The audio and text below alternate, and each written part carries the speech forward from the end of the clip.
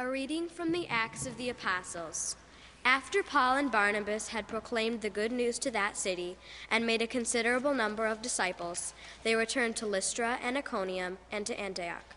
They strengthened the spirits of the disciples and exhorted them to persevere in the faith, saying, "It is necessary for us to undergo many hardships to enter the kingdom of God." They appointed elders for them in each church, and with prayer and fasting commended them to the Lord, in whom they had put their faith. Then they traveled through Pisidia and reached Pamphylia. After proclaiming the word at Perga, they went down to Italia.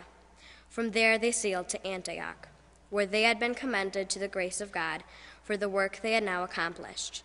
And when they arrived, they called the church together and reported what God had done with them, and how he had opened the door of faith to the Gentiles. The word of the Lord. Thanks be to God.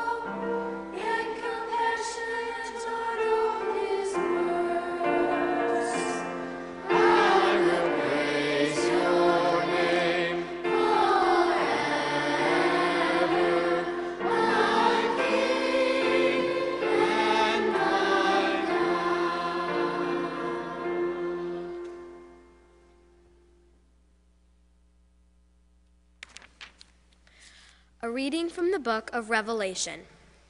Then I, John, saw a new heaven and a new earth. The former heaven and the former earth had passed away, and the sea was no more. I also saw the holy city, a new Jerusalem, coming down out of heaven from God, prepared as a bride adorned for her husband. I heard a loud voice from the throne saying, "Behold, God's dwelling is with the human race. He will dwell with them, and they will be his people, and God himself will always be with them as their God. He will wipe every tear from their eyes, and there shall be no more death or mourning, wailing or pain. For the old order has passed away." The one who sat on the throne said, "Behold, I make all things new." The word of the Lord. Thanks be to God.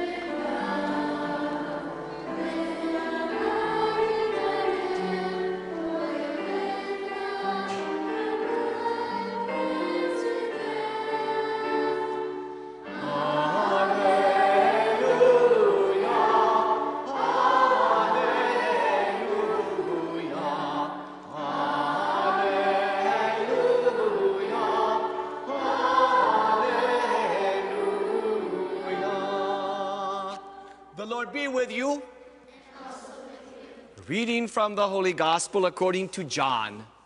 Glory to you, Lord.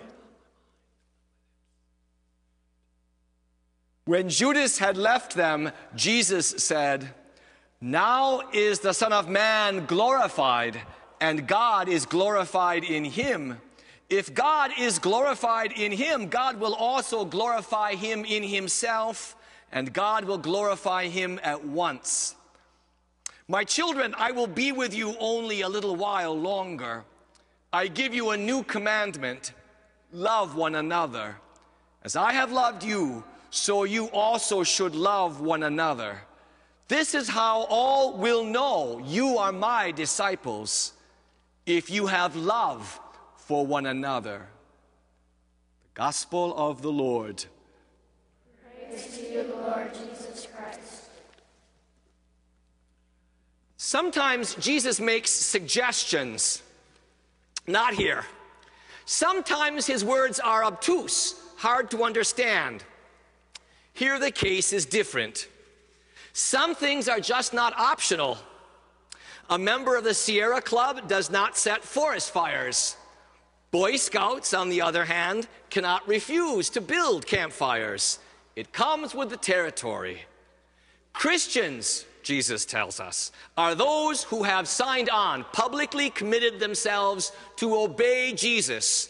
And Jesus, as you have heard, has commanded us to love. Now it's not that it's always easy to know what loving another means. As a kid, my father would draft me as his gopher on household chores. Many a time he would send me down to the workroom to find a certain kind of wrench, and I'd stand in front of the workbench and forget what kind of wrench, what kind of tool did he really ask for. If there are a half dozen kinds of wrench, there are at least as many different things that are marketed under the name of love. If I help someone paint his garage because I'm going to put the pinch on him to help me reshingle my roof, that may be neighborliness, but it's not what Jesus meant by love. If I make a charitable donation to attract attention to myself, or volunteer because I want to pump up my resume, that is excellent business sense. It has little to do with what Jesus had in mind. If I find you attractive, fun to be with, can't get you off my mind when we're apart, that might be romance. But Jesus would say he had something else in mind. Neighborliness, business sense, romantic attraction, these are all useful tools at certain times, but they are not the right item for the project Jesus is tackling. Each of them has just a pinch of self in them. Well, some of them have a big handful of self in them. But wanting what's best for another, or especially if I don't get the joy of sharing in it with them, now that's what Jesus meant. There's nothing sweet nor sentimental about it, which is why he could order us to treat even our enemies this way. That's why he could command it. Working in my office, I was put out to see a forlorn man carrying a bag, obviously a wanderer, shuffling his way down the sidewalk to my church.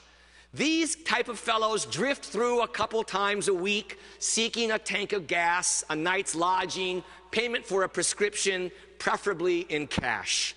They have a million incredible tales of woe to tell, with the punchline always the same: "Father, can you spare me some money?" I sighed as I saw him approach. It had been a long day. I figured I'd head him off at the pass. So I met him at the entrance of our church. I would give him all the cash I had on hand and send him on his way so I could get back to my work.